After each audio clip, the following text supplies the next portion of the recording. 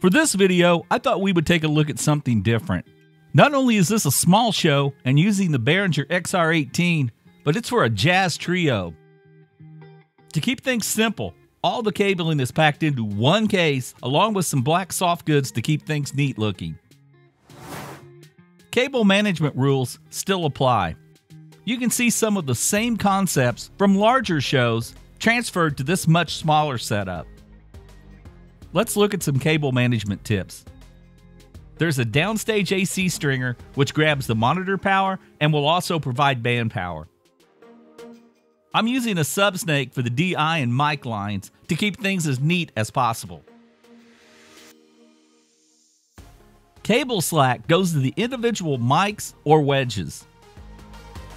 Besides ultimately being neater that way and avoiding a spaghetti mess with every cable slack all ending up at the mixer or snake cable, mics and monitors might need to move when the band arrives.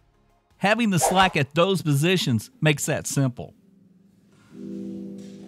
For a small show like this, having powered wedges makes it really simple to run separate mixes from the XR18 to each musician.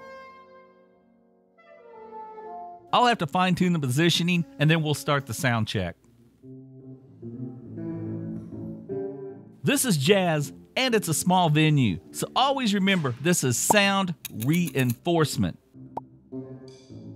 The drums are fine in this situation without any miking. The bass guitarist, on the other hand, doesn't have an amp, and so he is relying on the sound system and the monitors for his sound. Finally, there are horns and a flute that will be using mics. The band wants the flute mic to double as a speaking mic to talk to the crowd between songs.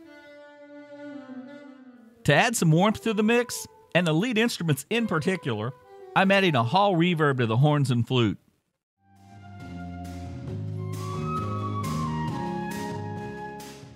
This is a look at my basic reverb settings for that.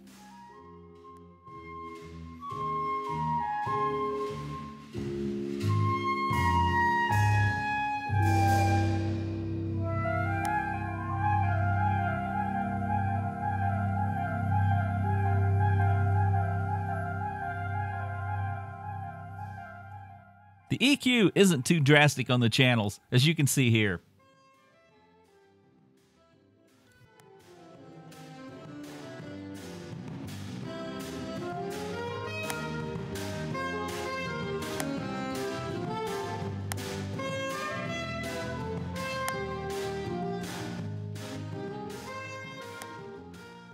These same cable management concepts can be seen on larger stages also.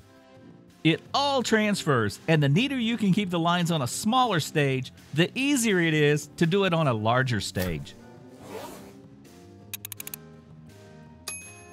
Once the show is over, pack it all away, and it's time to prep and pack for the next event.